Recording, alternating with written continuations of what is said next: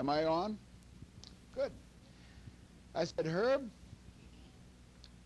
I'd like for you to watch for a van for me, because my daughter's coming home from Germany with her husband, and when he comes home, we will want to have a van to travel in, because I'm going to be driving forever.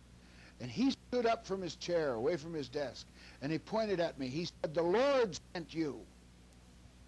He said, I have an 84 van sitting out there, and he said, I can give that to you for the best price you ever heard. And then he started to explain to me a little bit about it, and I said, let me see it. I wasn't going to buy one then. That was in April. And I wanted to wait till August to buy one, you know, and then I wouldn't have to be making payments on it all that time. So he walked me out, and he walked me out to this van that I have over there. And he said, you can have that for $2,500, a 1984 van. Well, in the paper, those things were going from $5,000 up. And I said, Herb, I've got to ask you this. He said, I'm selling it for somebody else, for a company. I said, I've got to ask this. I said, could I have it for 23? He said, yes. So I bought that van I've got over there for $2,300. And do you know, I praise God every day that I get in that thing, start it up, roll on down the road. It gets about 10 miles per gallon. It's got a big engine, but I pulled tons of our furniture all ready to California. And then we drove back, put a bed in the back, and wife and I stayed at Battle Mountain, Nevada, and on back, and then stayed with our kids on the way. And of course, the Lord has provided us. But that van is just a way that I just said, I need a van, and the Lord has given us. And we've driven all over. I've put over 20,000 miles on that van since the 1st of August. And it's a good van. And I'm going to put another about 3,000 miles getting it back to California. And then I'm going to sell it. If anybody wants to buy it, they can have it. I'll sell it for about... Now, none of you will buy it, because I'm going to sell it for what it's worth, the Lord willing. Or I might even sell it to Dr. Weniger out there, because he's been looking at it with some greed. Now, I haven't told him. I haven't told him what I paid for it. You carnal lady, you. No, I'll sell it to him for $4,000 or something like that. Anyway, I want to encourage you to do something this morning. I want you to go out of here today saying that I personally want to create a thirst in the life of the people that I meet. John chapter 4, you're all so familiar with it. John chapter 4 is the story of the woman at the well. And you're familiar with the narrative, how that Jesus was on his way to Galilee from Judea, and he said, I must needs go through Samaria. And people speculate about why he said he must needs go through Samaria. I believe that this incident probably is the incident that I would say is the reason why he said that it was imperative that he go through Samaria. Samaria wasn't a good way to go. Samaria had all kinds of thieves in the mountains and gangs. As a matter of fact, probably the fellows that were crucified with Jesus were some of those that had found themselves hiding places in the Samaritan countryside and hillsides. And So it wasn't the right way to go. Usually they tell me that the Jews went over to the east side of the river and went north and then came back across the Jordan River up closer to the Sea of Galilee, where they would go back into Galilee, a more pleasant state and with less peril.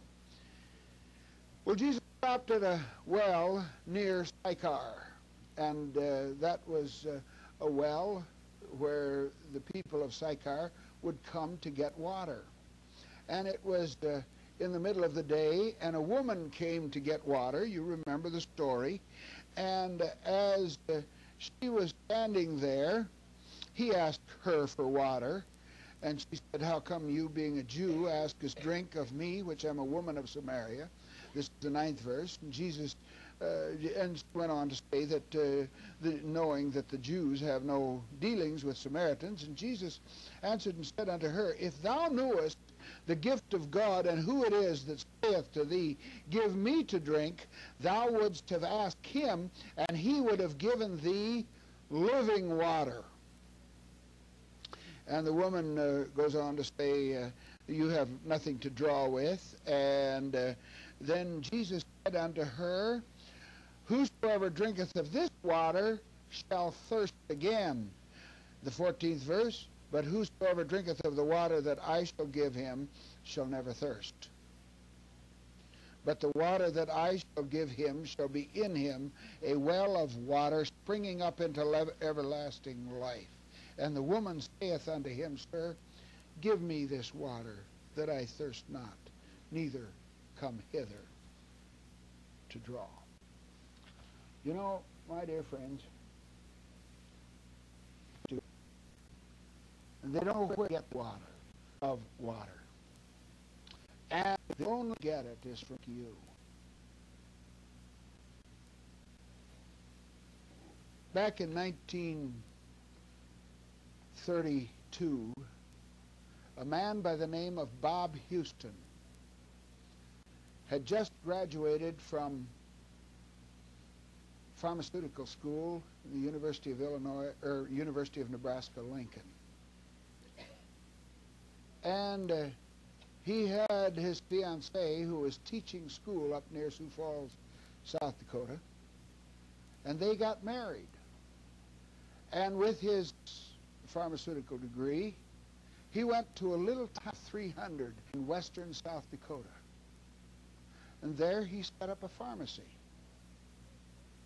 And her folks and his folks came to see them and said, "Why in the world would you come out to this godforsaken country?" If any of you have been in western South Dakota, you know what those parents were talking about. "Why did you bring my daughter out here?" And the daughter said, "I'm his wife. I'm going to stay with him." And so in the process of time, they saw that the depression was heavy upon them, but they got to caring for the people in the community. And so they finally decided that it was a very difficult place to raise their family. They had a couple of children.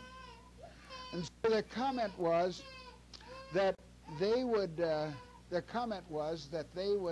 give it 5 years. We'll stay here 5 years. And so in about the 5th year, in the afternoon of a hot summer day, Bob was standing in his pharmacy swatting flies with a newspaper. And Dot said, "I'll take the children and go home for a nap." I'm obviously not needed there. The business wasn't that pressing. And she wasn't gone a half an hour till she came back. And he said, "What's the matter? Too hot to sleep?" She said, "No." She said, I heard all of the noise on the highway out here. These tourists going by. And she said, "What do you think they want?" "I don't know," Bob said. said, they want cold water. Bob, you get that 16-year-old boy out of the high school over here. He draws real well. And you make up some signs. And she gave them something like a little poem like Burma Shave used to have. Any of you remember Burma? No, you kids, you don't know Burma Shave. You do? Oh, that old man back there does. Every Sunday when we'd go to church, on the right-hand side, it was say, Pa acted so tickled, Ma thought he was pickled, he just tried Burma Shave, you know. That was the kind of poetry that they would have on the road. And you kids, you didn't remember that? We remember it, don't we? The old Burma Shave signs. And see, now you're giving away your age there, Paul. But they made up a sign, something like, give your body a hug, get iced water at Wall Drug. And those signs went up on the road that afternoon. And before the evening, cars started to come. And they were giving free iced water. And you can go down here, straight south of here, on Highway 80, or 90, and you'll see a sign, free ice water at Wall Drug. Have any of you ever seen it? You go on west, free ice water at Wall Drug. Have any of you ever been to Wall Drug? You've been there? It's about 2 city blocks. The first year they had to hire 2 people to finish out the summer. The next year they hired 8 people, and Wall Drug now is an enterprising Wall Street enterprise. And it was because a woman said, what they need is water. What this whole world needs is water. They need water.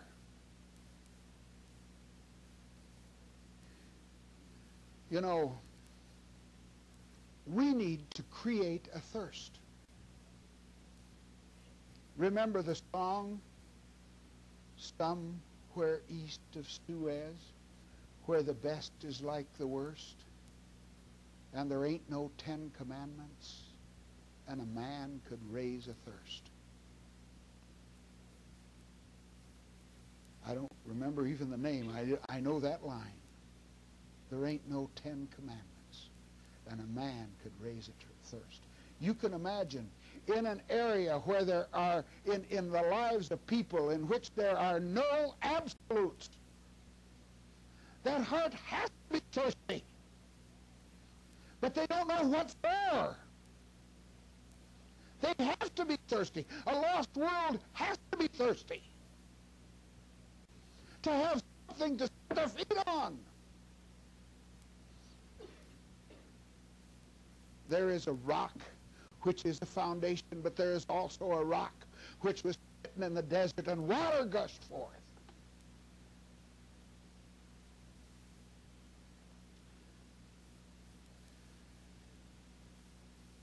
Isaiah 14, 16, and 17. While God was addressing Lucifer, he said, and they shall look at thee narrowly. They shall look narrowly upon thee and say, this is the man that made the world a desert place. That God-forsaken country in western South Dakota gave away free ice water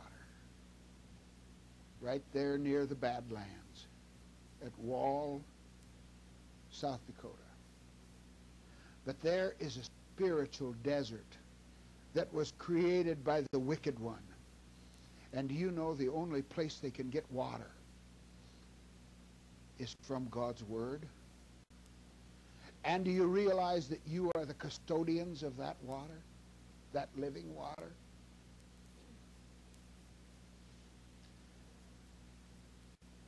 Now, there are a lot of people that are like Dennis the Menace.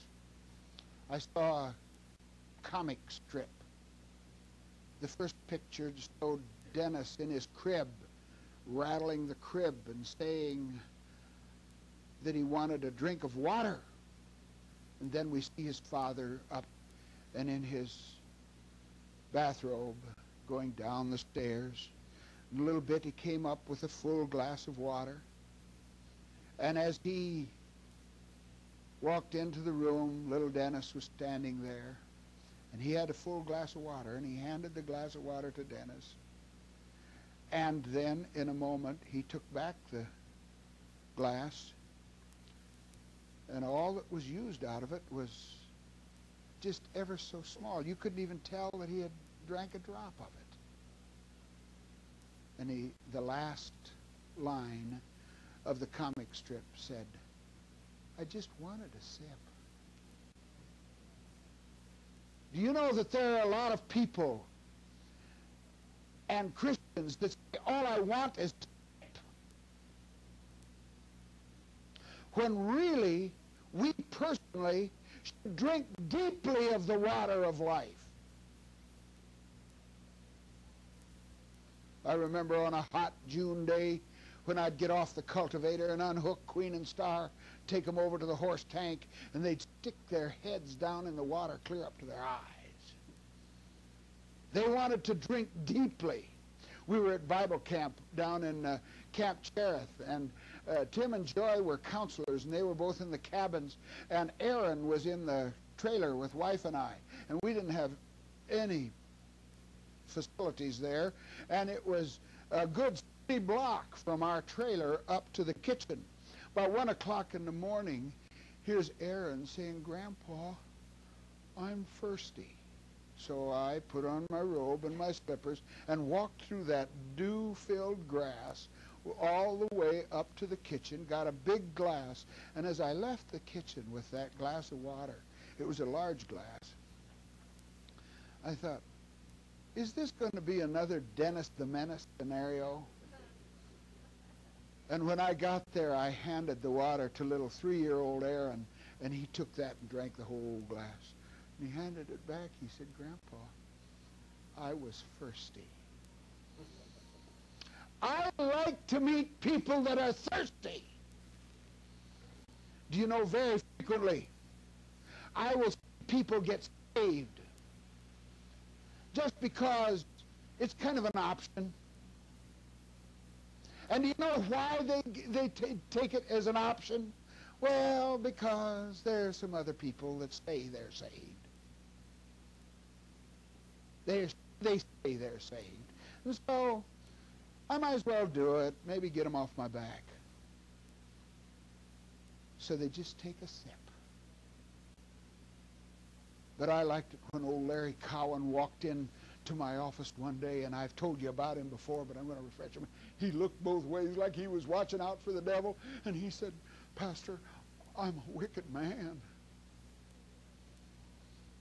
He knew a little bit about his own need for salvation. And Larry Cowan, the next time I saw him, he lived quite a ways from our church, so he didn't come to our church, but the next time I saw him, he was down on the street corner in front of the mission, pointing a fellow to Christ. He had drank deeply of the water of life. I remember another person, and I think that I've told you about him before, old George, who said, "I know that I'm on that old black train to hell."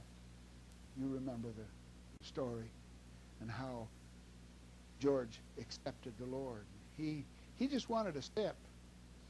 But you know, the next time I saw him, he was a deacon in a Baptist church, Bethesda Baptist Church in Aurora, Colorado. And he had lived a terrible life. I like to see people. I've told you about my Uncle Art, who after he got saved, he had been so sarcastic about Christians and Christian life. And he used to sit and milk the cow, and as he did, he would sing, he'd sing World War I songs, you know, "It's a long, long way to Tipperary." Well, then I came up by the barn and I listened, and he was singing as he milked the cows, "We're marching to Zion." How deeply have we drunk of the water of life ourselves? Or did you just take a step? Did you just take enough to keep you out of hell and keep you from... Now I realize that the illustration needs to be the emphasis needs to be on the fact that a person who gets saved is truly saved. But I just wonder how we create a thirst in a lost world.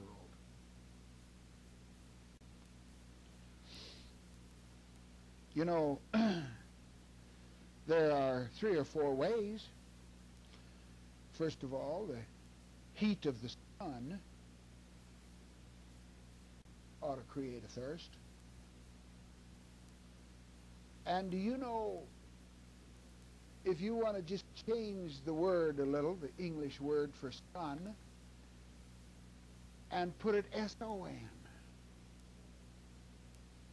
that's where the light of the life of the Lord Jesus Christ is so evident in the life of those who know Him that people will say, I want that.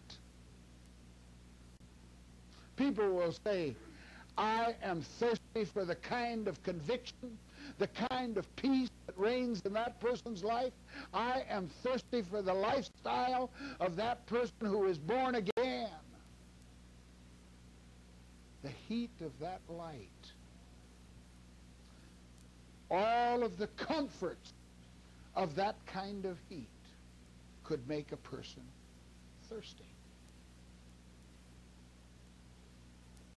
Matthew chapter 5 verse 13 says, ye are the salt of the earth. Salt makes people thirsty. I was telling, I don't know why I told that, except to tell it now, too. I told it to Lila this morning. You know, I can talk about my wife. She's not here. She's not generally the sweet person that you see. I love her dearly and love her more every day. And I've been praying momentarily about her, but she is terrible. She, I was watching her fix my eggs. And she reached over and she got the salt. And she shook it. And the humidity in Illinois has plugged that salt up. And no salt fell on them. She set my eggs and whatever else on the table before, on the snack bar in front of me, the breakfast bar. And so I sat there and I said, honey, would you get the salt? I salted them on the stove. And being the sweet guy that I am, I said, that salt shaker is plugged up. And you didn't get any salt on it. So she went and got the salt, and I had breakfast. Come noon, she had goulash. Noodles with hamburger, something like Hamburger Helper, only it was her own concoction. Very good. And we had our morning argument over the salt on my eggs. Now it's noon. And I had eaten all but about, a half a cup of my goulash. She said to me, well, how'd you like it? I said, well, it could have stood a little salt. It really couldn't. And there was about 2 tablespoons of salt in the salt shaker. She took the lid off and dumped it.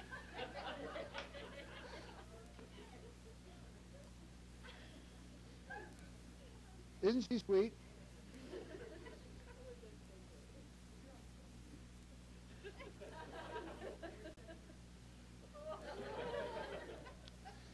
Well, you haven't heard it all, and so I might as well confess the whole works. So then I said one word. You know, you say these words, and it's the inflection that you use. I said, honey? And she looked at me with those brown eyes, you know. And I said, we've taught the children not to waste food. Now, if I'm going to eat this, I'm going to have water. And so she went over, opened the cupboard under the sink, got the mop bucket out, dumped out the brushes and stuff, and shoved it in the sink, started running. I said, now here's another word with the right inflection, sweetheart. I would like to have iced water. So we have an ice maker, and that she pulled that open, pulled this thing out, poured the whole pan of ice in there. Came and set it on the table and sat down and started to eat.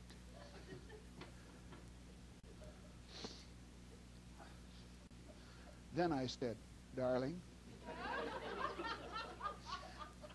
we'll have more fun. I pushed away some of the salt and took 2 more bites.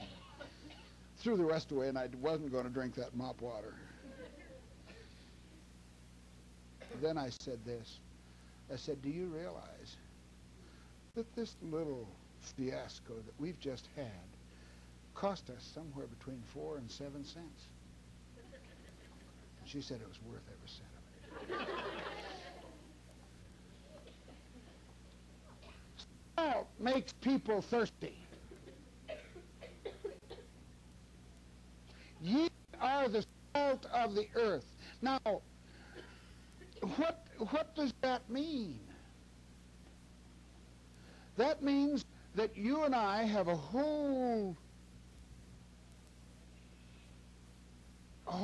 area in which we are to so walk with the Lord that when we come about, they want our sphere. That your presence is a presence of the Lord. Now, not like the New Age people have it. Please don't get involved with that.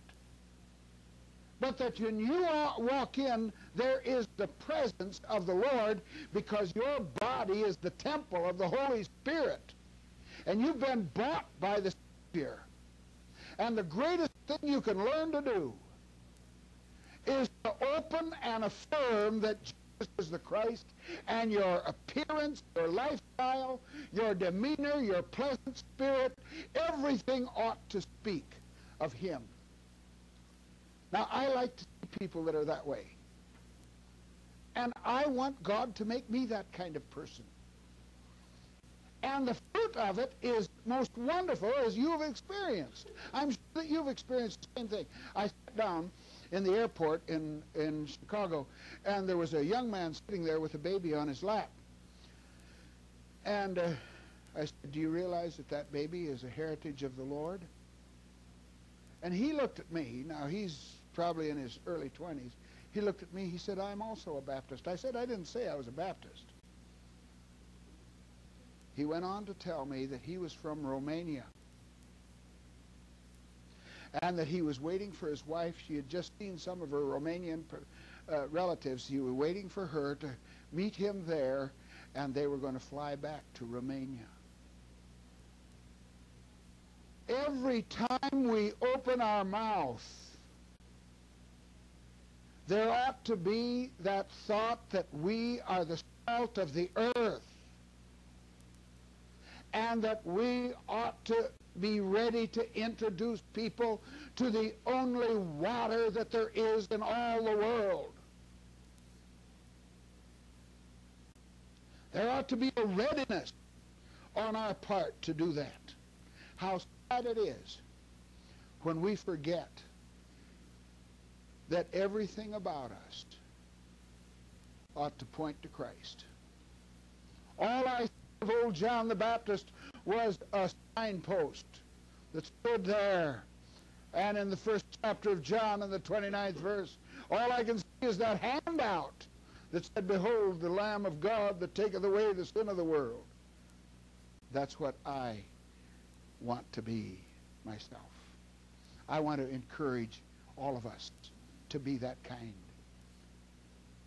And it may be that there's some changes that have to be made in our personal lives so that we become that. You ladies, when you go through the checkout counter, that poor girl that's running that cash register, she can't do anything about the prices. That's right. That operator in some organization, they can't do anything about the rules that run the house. That state employee that sits there and determines your cost, they can't do anything about that. By the way, some people say the IRS is cruel and wicked and all this. And I got a bill from the IRS, $105 penalty for late filing. Well, the fellow that files my income tax had a death in his family, so I wrote out a check, $115 because he had made a mistake on it. $115. So I wrote out a check, and I wrote down at the bottom of the paper that I was sending back with him, "Dear sir, I have recently discontinued my job.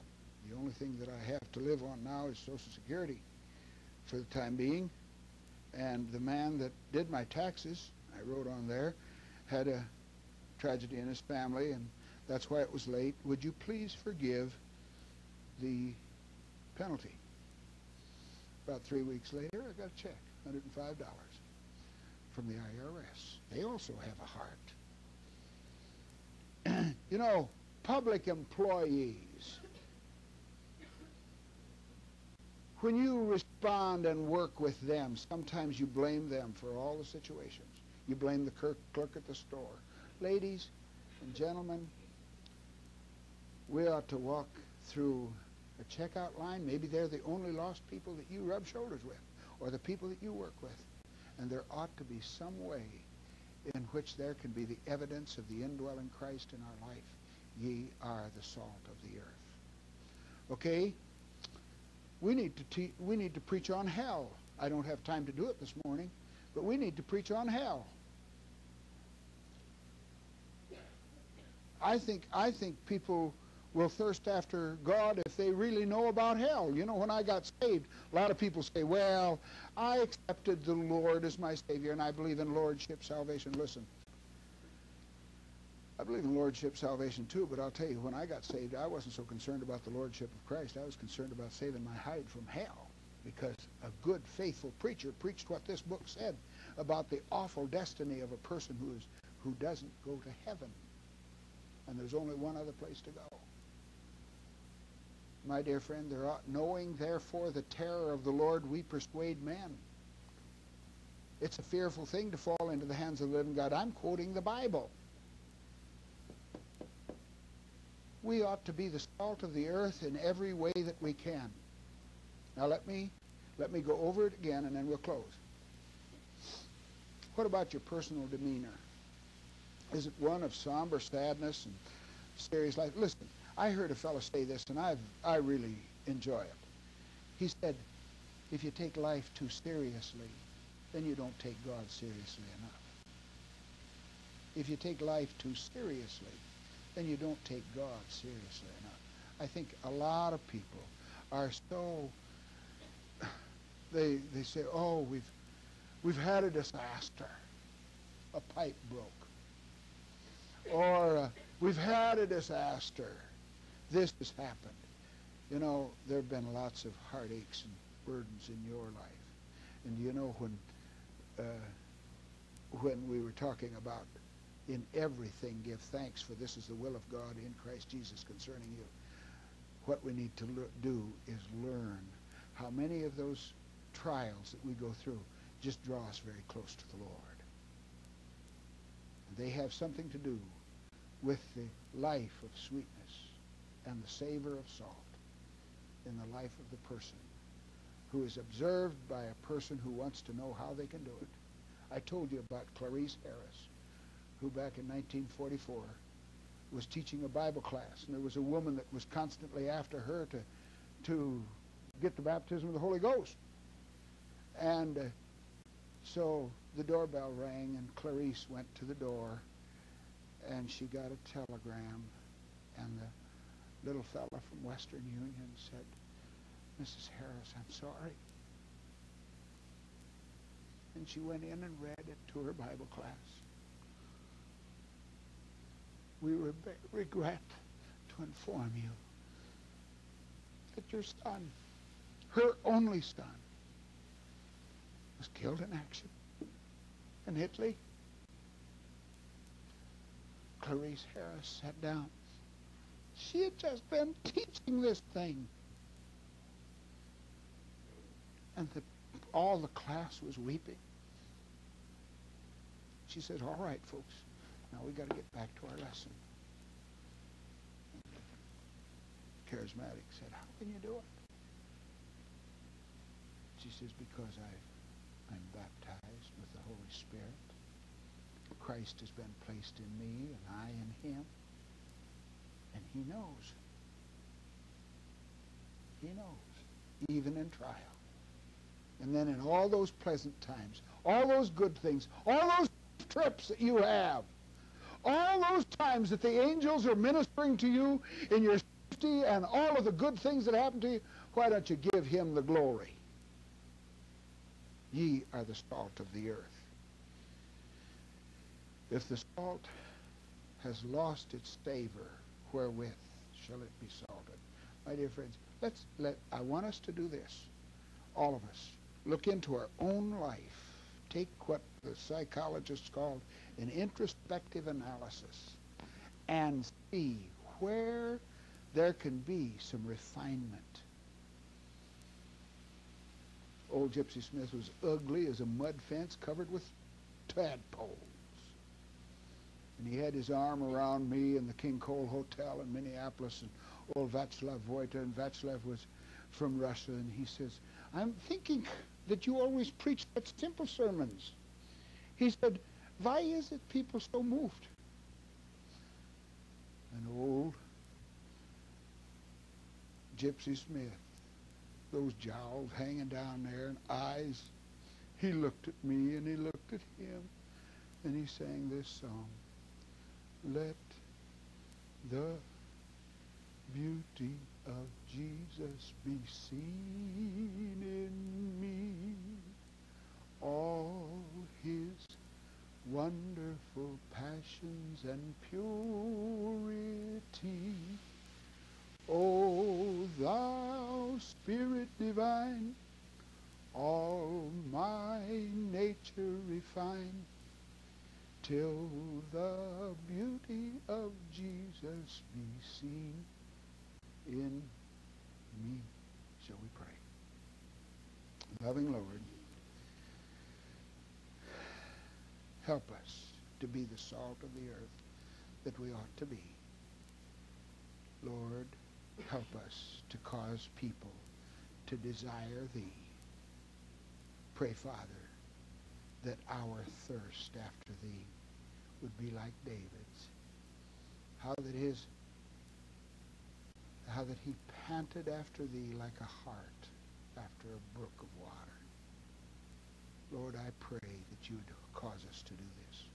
And then, Father, if there's some dear person here who has never drunk of the water of life, if there's someone here who has never received you as personal Savior, help them to desire thee today. While every head's bowed and every eye closed. It's possible that all of you are saved. I hope you are. But if there's someone here that says, "Preacher, I have never received Christ as my Savior," I'd like for you to pray for me. Just slip up your hand. Anyone? Anywhere? Slip up that hand and say, I'd like for you to pray for me. I'm not sure I'm saved. Anyone? Then let me ask you this. Is there someone that says, "Preacher, I'd like for you just to remember me in prayer, that God would give me the deep desire to allow him to cleanse my life in such a way that I become a greater witness for him, that in my presence they will get thirsty after him, to want him." Is there someone that say, "Please pray for me"? I mean, someone special. Yes. Probably all of us. Yes. Yes, many of you. Yes. I want to be. I want to I'll take care of those things that need to be corrected in my life, that I might serve him. And I want you to pray for me about it. Anyone else? Anyone else? Yes. Heavenly Father, more than a dozen people responded, and I respond with them. But Father, I want my life to tell for thee. I want my life to bring honor to thee. I pray, Father, that you would make us, as a church here at the chapel, make us the salt of the earth. That this would be a light on a hill for those who need to drink and drink deeply of thy salvation and that fountainhead that is so refreshing.